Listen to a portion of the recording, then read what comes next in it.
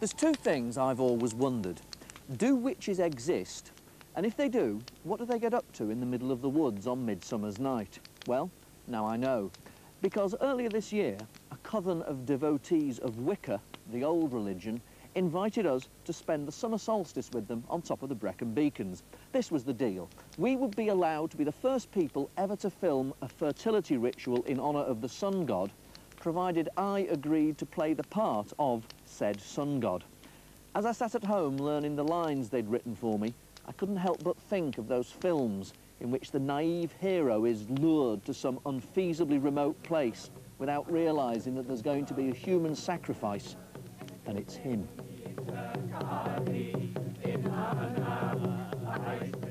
Wicca, sometimes known as the craft, believes in the duality of the divine, and so worships both the goddess and the horned god. First, I met the women. I told some of my friends where I was coming tonight and that I was going to be spending the solstice with some Wiccans, and they said, oh, Wiccans, they're witches, aren't they?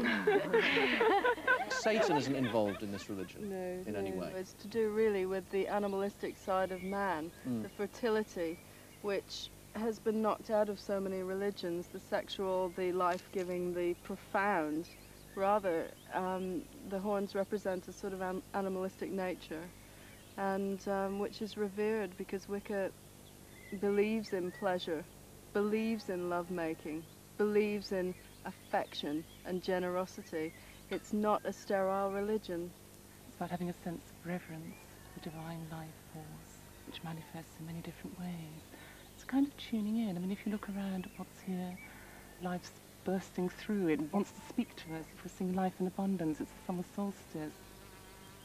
You kind of feel very much in touch with yourself, perhaps rational or integrated, and it gives you that, and it again and again. It also gives you the kind of the communal stuff, a sense of belonging with a group of very like-minded people. Even if you don't necessarily relate to a stockbroker on a normal level, which I don't, I can work with a stockbroker when they've got no clothes on and they're dancing around in a wooded circle.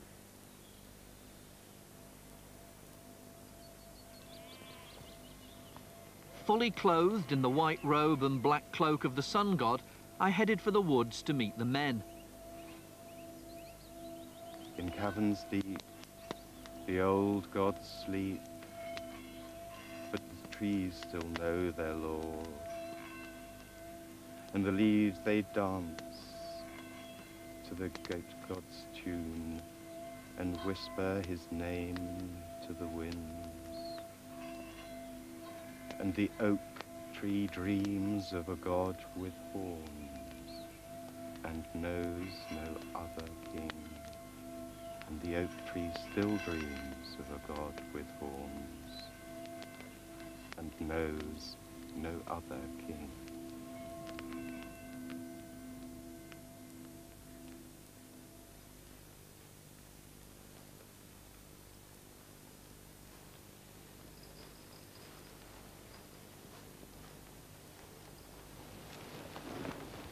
Who approaches bearing the staff of a king? I am the chosen vessel, the goddess's anointed. By what right do you bear that staff? The goddess is right. Then you are the chosen one. None may bear the kingship that have not proved themselves worthy. To enter this circle, you must pass me. By might and by art, and by strength and by valor.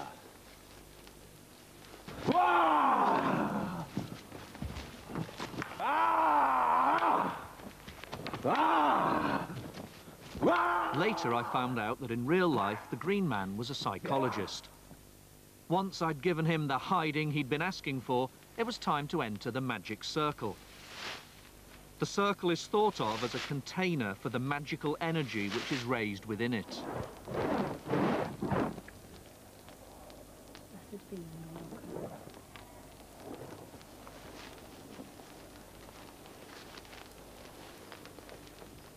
Vivianne Crowley, the High Priestess of the Coven, was to play the goddess to my Sun King.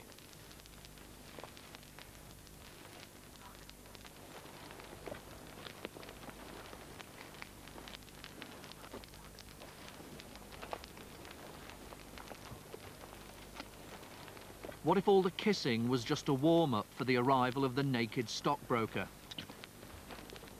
We who gather in this circle at the zenith of the light, we who live and breathe thy nurturing energy, we ask that the simplicity of our ways be honored, and that all thoughts of the night be stripped away. Blessed be.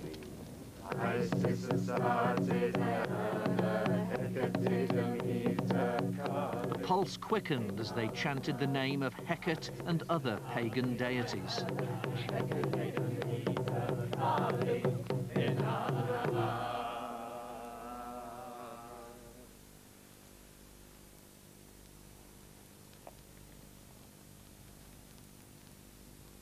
With blade I cast this circle round. Be this circle hallowed.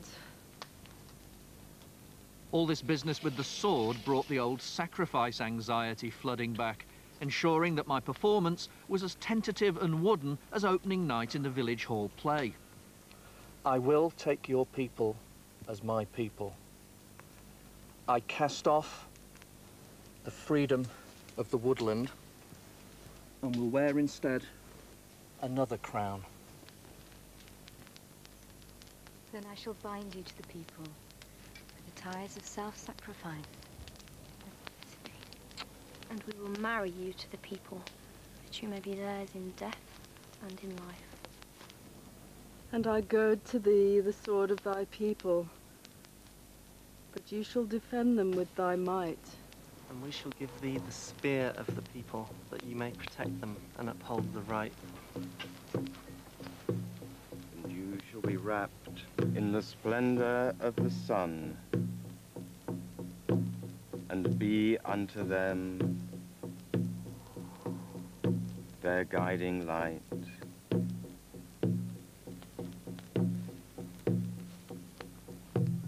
And I shall crown you king amongst the people.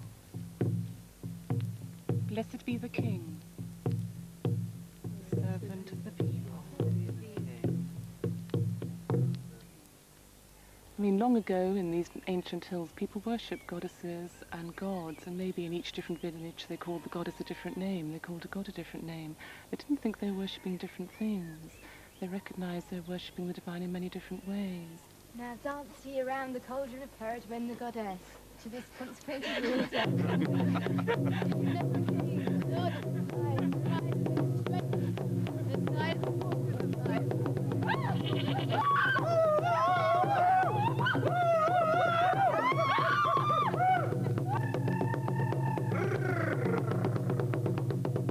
I think that the all-pervasive life force, or what everybody calls it, it can be God, it can be the spirit, it can be nature, energy, whatever, is the background of every religious system, because you're actually believing that there is more than what we just see here, that there is more potential and more interaction with the world than merely getting a job, going to work, watching TV.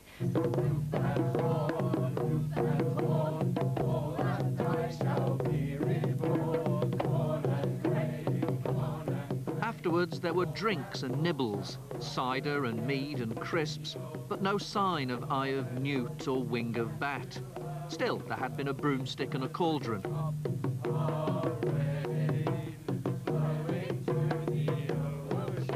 Until the Witchcraft Act was repealed in 1951, Wiccans were open to prosecution.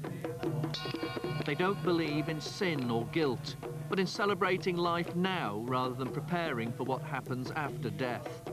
There are no hard and fast rules, but there is an ethical system, often summarized as, if it harms no one, do what you will.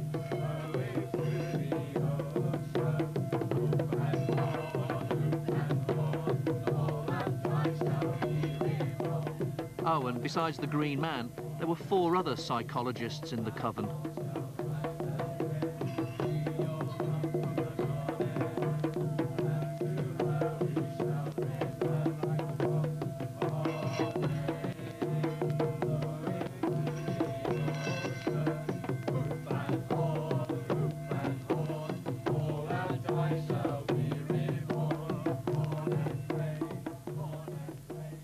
Contact details for the religions and beliefs featured in this programme and the last series of Desperately Seeking Something can be found on a special Channel 4 poster costing £2.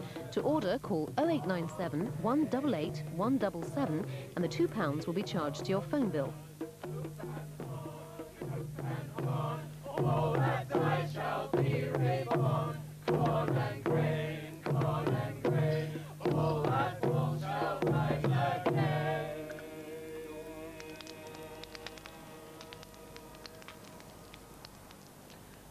You might think that all this esoteric palaver only takes place in remote woods and on blasted heaths, but you'd be wrong.